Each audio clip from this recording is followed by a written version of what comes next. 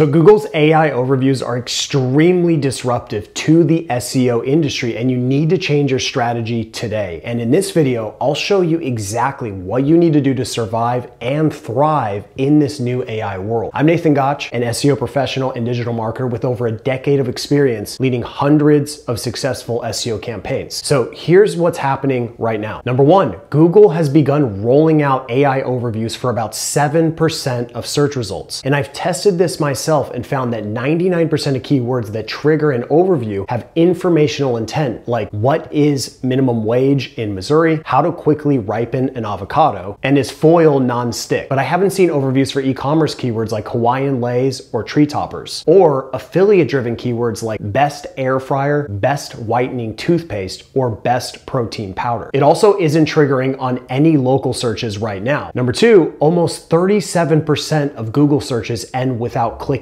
on any Google search results. Now, this trend will continue because of AI overviews. However, many other SERP features cause this outcome. Number three, chatbots like ChatGPT and Perplexity are getting better. And many people like myself use large language models instead of Google searches. In fact, I use ChatGPT far more than Google for various tasks throughout my day. And Perplexity is also picking up steam, and Apple has joined the AI party as well. It feels like a whirlwind of change right now, but that's because most of us are in it and are living in an echo chamber. The data tells a different story because Google still owns over 90% of the search market share, is the most popular website online, and SEO is the most in-demand digital marketing channel. So despite these three big challenges, SEO is still one of the best marketing strategies for increasing organic traffic, leads, and customers. However, you must adapt and pivot your strategy to mitigate risk and continue to grow. So here's what I recommend. Number one, prioritize conversions. So before you even think about doing SEO, the first thing you have to do is you have to optimize your website for conversions. And there's a few reasons for this. Number one is we don't want to just work super hard on our SEO campaign and send all this beautiful, relevant traffic that's ready to convert, and then it lands on a website that just is not built for conversions in the right way.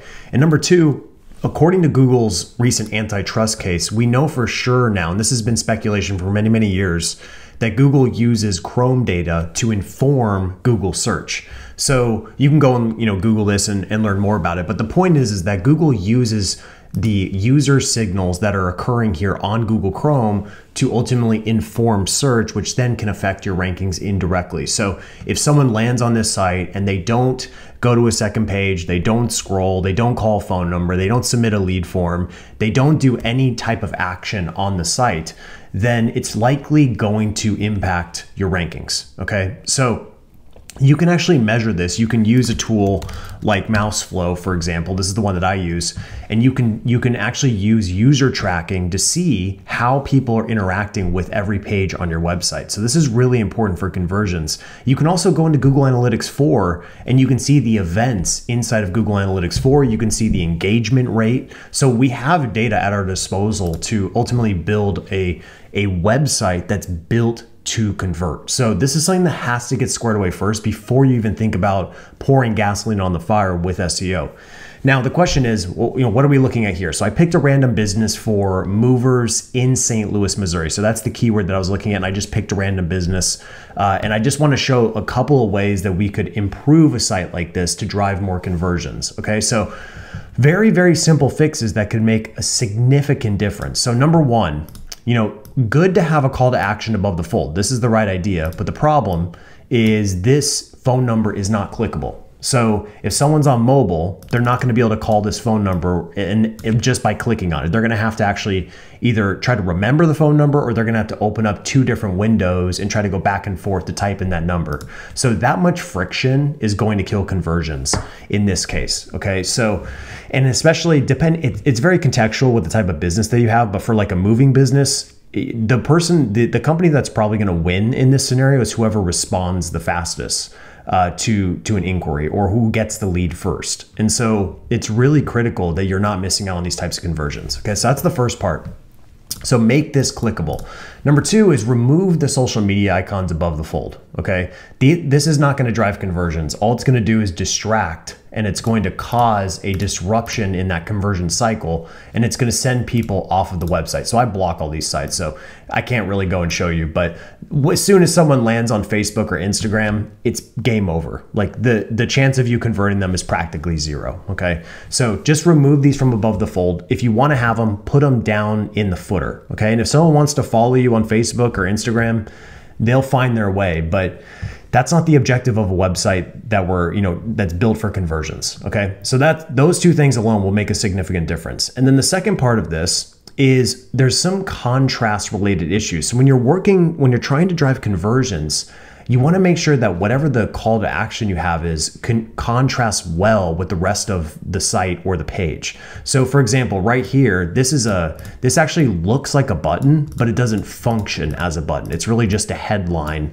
that's wrapped in this blue container. So what that does is that actually causes a lot of confusion, because you'd likely see some users likely clicking on this and nothing's gonna happen, right? And then the actual CTA is the same color. So we're causing some issues here just on this little, and then I know this seems very granular, but this can cause conversion disruption, okay? So definitely not something that you want, okay? And the same thing down here, once again, a big blue bar showing, to call and to email, but once again, you can't click on any of these. So you'd have to copy and paste it, and it's just not gonna be effective. So I would revise this whole entire landing page, okay? And we can go and look at some other ones. Like we'll look at Mover St. Louis, and we'll pull up someone who's ranking well. And let's see, we'll look at 2 Men and a Truck, which is a huge company. But you'll see that there's certain mechanisms in place that are really built well for conversions here. Number one, they've got a beautiful clickable phone number. Number two, if you don't want to call, you can go ahead and get the quote in, and you can submit a lead form. So once again, speed is the ultimate variable here. And honestly, even their site, like I see some room to improve here, even on this site, where like they should have a CTA above the fold here as well. Like have a little call to action button right here, okay? And then we go down, and this is a pretty solid landing page. It's really built for SEO, but if they were gonna really be able to drive conversions better with this, it is actually good they have the sticky menu. So this is really a smart move to have a nice sticky menu, so it basically follows. So at any point you can convert, but I'd probably also have a form here, on the sidebar, because this is just another opportunity to convert some additional people. And then having the blog post section, I wouldn't recommend that, because this is a commercial intent type of keyword. So having blog posts actually kind of modifies the objective of what the searcher had when they came here, right? They came here to find a moving service or a moving company. So having this here would kind of deter them from the thing that we're trying to get them to do. So I would either add a form here to drive more conversions, or I would add more in-content CTAs. So there's not really any in-content CTAs here. There's a lot of stuff that's being discussed, but there's no additional calls to action in this content, which they should have. They should have more calls to action. And then going down here, we got some, looks like some random videos, and once again, looks like some stuff for the blog. So I would just eliminate probably these sections unless the video is relevant to this query. So otherwise, it's just a distraction. So even a site like this that's doing really well and has a really good foundation, there's still some areas that can be improved. So the point is just make it easier for someone to become a lead. It's as simple as that. And there are some different variances here depending on the type of product that you sell. So like moving services, they can be low to high ticket. It's kind of a wide range. But something that's higher ticket, you can intentionally add friction. So in some cases, so like in the context of my business, I sell a training program. There's a significant amount of friction to get into my training program. That's by design, right? Because we don't want everyone to be in the program because it's high ticket, it's a high investment. So it should be a little bit harder to get in. But you can tell, as you go through this process, it's still a streamlined process. It's just that the biggest friction element that we add is our form is very comprehensive, right? There's a lot of fields intentionally to cause friction to make sure that only the best fits are going to be filling out this form, right? So different businesses require different conversion techniques, but for a business like this that's very transactional in nature, not a whole lot of branding going on. It's more just like, how do we drive conversions in the fastest way possible? So definitely just adding more calls to action is a good effort. So I would probably rebuild this whole page and try to model probably, this top competitor here. Number 2, use the reverse SEO strategy. So when you're trying to prioritize the keywords you want to go after in an SEO campaign, it's best to think about going from the bottom of the funnel and then working your way up. This is what I call the reverse SEO strategy. You could also call it a reverse keyword research strategy. But basically what you want to do, especially with the new website, is you really want to focus on the keywords where you can win the easiest. Okay, so what I recommend a lot of brands do, especially SaaS SEO, campaigns, or really just any campaign where there is some significant branding associated with it, you want to go and secure as many assets around your brand as possible. You want to tackle every single keyword around your brand, okay? Because this is the quickest win. You can ultimately dominate the first page and get your brand fully visible just based on targeting those kind of specific branded queries. So you can tell here, like for rankability, there's a lot of assets here that we developed, right? So I have a review page here on Gotcha SEO that kind of talks about like the development of the product and all this stuff, right? Then I've got some other people who are using the tool who have created reviews.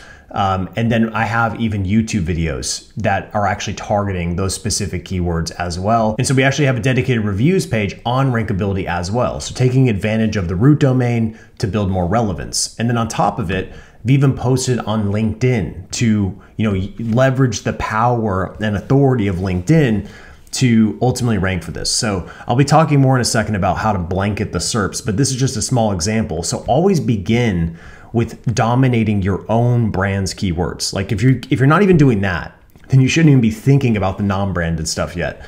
Dominate all your branded keywords. You can just go into SEMrush and just search your brand and see what's popping up. And if you have a brand new website, you can go into SEMrush and you could, go into one like this, like for exploding topics, or maybe we could even go to I'll show you an example here. We'll go to a bigger brand. So let's say I was building a brand new business and I obviously didn't have any brand equity or branded searches. So you just go to a really big brand like this and go to positions. And then what we'll do is we'll filter it. So we just see the things that are related specifically to their brand. Okay. So now what we're going to see are all the branded queries that are associated with HubSpot. And if you're in a similar business model, it's not going to be the exact industry, but a similar business model, you could probably hit on a lot of these similar keywords. So HubSpot Academy, HubSpot pricing, HubSpot careers. So just replace HubSpot with your brand. And there's probably some opportunity to create some content around your branded queries. Okay. So just a very simple thing that you can do, but you may have to leverage another brand's branded keywords to be able to identify these opportunities. Okay, so speaking of the reverse SEO strategy here, so we start with our branded keywords and basically we don't stop doing that until we've completely squared that away. Okay, and then once we squared that away, then we can move into more non-branded queries. Now, the non-branded queries that you go after should be directly related to what you sell. This is really important. It should be highly relevant to the thing that you sell. It should not be such a massive divide between that keyword and the thing that you sell. You shouldn't really be going after keywords like that until you've completely dominated the keywords that are a very close match to that core offer that you have. Okay, so here's an example of SEO tools for agencies, a very specific type of keyword, but you'll see we specifically targeted this because, of course, the objective here is to rank and then, of course, promote our software. Okay, we're gonna promote our software here. And once again, just another opportunity to build relevance and to rank for something that our ideal clients would likely be searching. Okay, that's really what matters. So there's a lot of work to be done just in that small little bucket. And you can see, don't just stop with Google. Also YouTube, like look what's going on here. And I'll explain how this is possible in a second here. But the biggest variable that we're using here to rank is just by tapping into NLP technology. And I'll explain, what we do for that. But the point is start at the bottom of the funnel and then work your way up and slowly just start to chip away at those keywords that are super close to your core offer. And that will put you ahead of many of your competitors that are targeting just a bunch of junk keywords that are designed to purely raise traffic numbers and vanity metrics, but are not designed to actually drive conversions. Number 3, create content for organic discovery. So one of the most important things that you can do right now in SEO is not just rely on Google. Google is still by far the #1 search engine. It's also the #1 website as far as traffic. So you definitely need to be there. There's high demand. So it would be foolish to not be optimizing for Google, but you should also be thinking about content discovery as a whole, organic content discovery. Okay, so we want to obviously target Google as our priority, but then we also want to start thinking about other platforms. And here's the good news. Once you understand how to optimize for Google, it's actually pretty easy to optimize for the other platforms as well. A lot of the same ideas apply there. It's just with some different elements involved here. So number 1, actually picking keywords and topics to go after. Okay, so that's going to be the same on Google and YouTube and LinkedIn and X and Threads, all of them. It's all going to be the same thing. So you have to identify a topic that has demand, and then we're going to create content around those topics. Now, the way that we create content is definitely going to be specific to whatever the platform is that we're going after. So in the context of Google SEO, there's certain types of content that tends to perform well. So an example here is long form content works very, very well in the context of Google SEO. But when we go to YouTube, there is some similar elements here, except obviously we're creating videos instead of writing articles. And to create an engaging video requires a different skill set. But the one thing that you can do, and you don't see a lot of people talking about this. So this article here was, the way that I formulated this was using rankability. And I did this by using the NLP keywords to build out a highly relevant asset, okay? Now, this is what you should do. You should almost always use NLP to build out these highly relevant assets. And like, once again, I'll show you an example here. This one here, Page Optimizer Pro Alternatives. This one was built completely using rankability, and you can see within 2 days, it's already ranking #1. Okay, I don't know if it will stay there, but for now, it's #1. And that is without any link building. That is without anything else. It's just pure NLP optimization, just to show you the power of this. And it's also the way that rankability recommends the suggestions here, right? We're not concerned about injecting keywords. We're concerned about covering the topic in full. So big difference as far as the philosophy here. But the point is you use this for Google SEO, but you can also use it for YouTube SEO as well, because here's why this will work. Because YouTube is also using NLP technology to understand what each video is about. And the way that they do that is when you publish a video, it crawls the transcript, it digests, it takes your whole transcript from that video and pulls the NLP keywords to get an understanding of what that video is about, right? And so it's initially using that, and then once it understands what the video is about, then it pushes it out either to search, or it pushes it out to browse features, or whatever it may be, but it's gonna push it out to the most relevant audiences possible. And so when you're working on YouTube, you should also be thinking about the SEO component. And that's why, I rank for SEO tools, okay? Because I used a highly relevant script that specifically targets that keyword, and I hit on all the important NLP keywords, and that helps this video get visibility. But it doesn't just help get visibility in YouTube, because I showed you earlier that when you do a good job of optimizing for NLP, not only do you get the Google result, but you actually will rank in Google with the video. And this is not always the case, right? Just depending if there is a video pack. But if there is a video pack, it's highly likely that you will rank, okay? So once again, this is just a part of the process of we are trying to optimize for multiple locations, multiple platforms, because we're trying to have an omnipresent type of approach here. So don't just focus on Google, because think about it. If I would have just focused on Google, although I am ranking well, I would have been missing out on all of this opportunity here. So instead of just having one listing, I actually have 3 rankings on the first page. Now, another thing to consider too is that is on the parasite SEO front, okay? So funny little thing here, if we go in here, I know that I'm not going to be able to necessarily have a dedicated page on the site, but what I can do is I can advertise on this site. So we bought some space here, And as a result, now we actually have another listing on the first page for this. So what we've effectively done is we have 4 different channels on the first page for this one keyword. So we should be thinking more about how to blanket the SERPs across many platforms. That way we're covering as much real estate and ground as possible, okay? And this is all possible through focusing on building highly relevant assets across multiple platforms. So I would start with just, focusing on Google, focusing on YouTube. Those are the 2 biggest heavy hitters.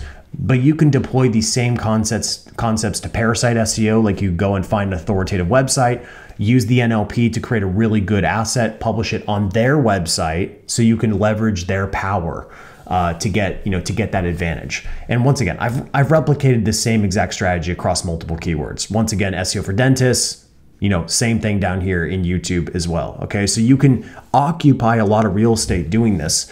And you really have to change your strategy. We can't just be hyper focused on Google. We have to think about Google, start with Google, but then think about, okay, we got our Google spot. Now let's think about how we can expand the awareness here for this keyword across multiple platforms. So if you do that, you're gonna be way ahead of your competitors, okay?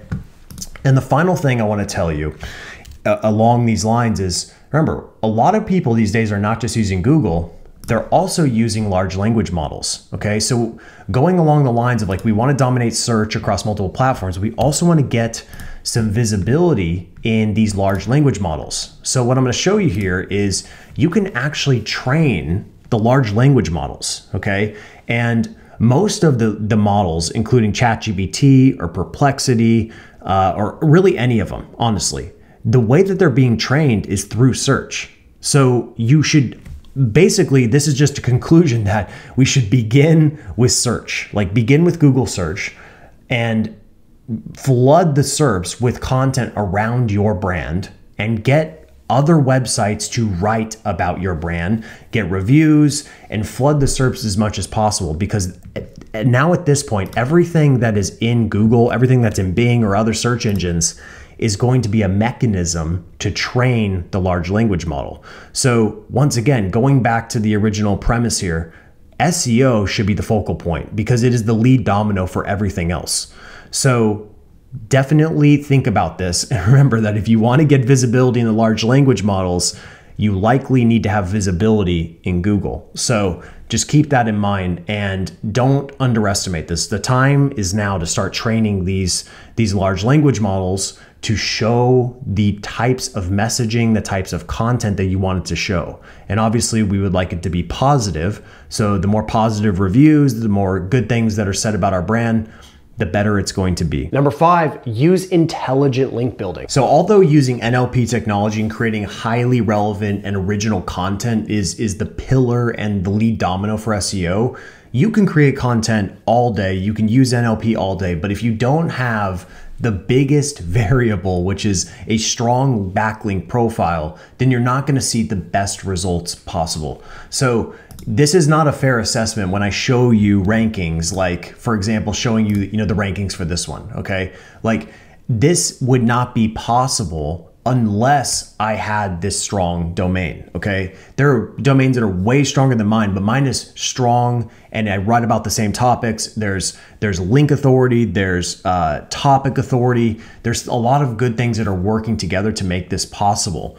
And so if you want to get results quicker, you want to get results easier, the way to do it is you have to have a stronger website from a link profile perspective. So just looking at my site, which once again, there's way stronger websites, but just put in perspective, my site has been around for going on, I guess it's been 10 years at this point, which is kind of crazy, but I have almost 5,000 referring domains, okay? I have nearly 30,000 backlinks, okay? So there's a lot of strong stuff hitting the site. And as a result, when you have a powerful website, when you publish a new piece of content, you get an automatic advantage right out of the gate compared to a brand new website.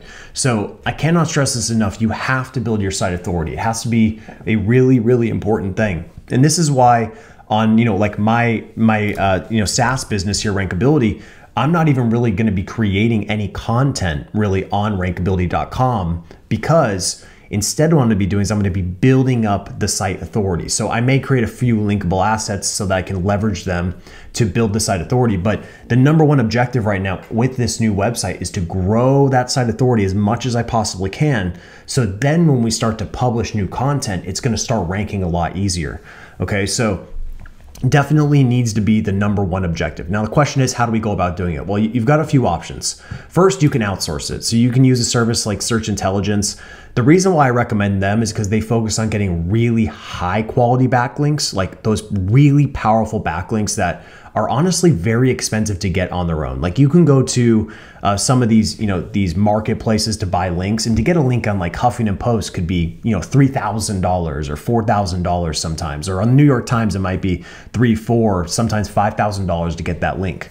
But the way that they do link building is they're focusing on creating assets. They're doing, obviously having the expert contribute to a lot of these articles. So they're actually able to get these links at a much lower investment per link. And you're gonna actually get a higher volume of links as well. So you're getting links from very, very strong sources. And these days, you don't want to be getting links from mommy blogs and a bunch of blogs that, everyone knows that they sell links. And if you can go to a marketplace and find that opportunity to buy it, well, other people are also buying it, which means it's probably already been, it's not going to be effective anymore, right? So you really want to focus on the links that are a little bit harder to get. Just there's a little bit more barrier to entry. And so that's the beauty of using, outsourcing your link building to a service like Search Intelligence, okay? But along those lines, another thing that you can do is look at what's already successful. We can go to the indexed pages section, and we're gonna be able to see all of the top pages that have attracted the most backlinks. And then from there, even if you're not in the same industry, you can take some of these concepts and make them applicable to your industry. So for example, look at the types of pages that have attracted the most links. They're pretty much all data-driven pieces of content, okay? Like there's no secrets here.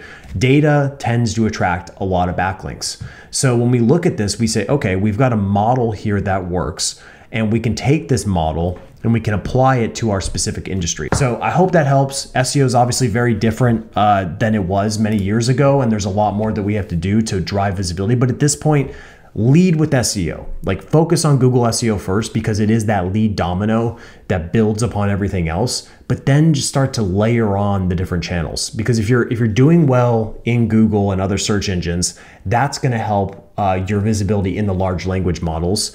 And then if you're doing a good job here, you should just take what's working here and apply it on YouTube and X and LinkedIn and all the other platforms, so you can leverage their authority to ultimately occupy more SERP real estate. So I hope that helps. And if, as always, like this video and subscribe. And thank you so much for watching. Appreciate it.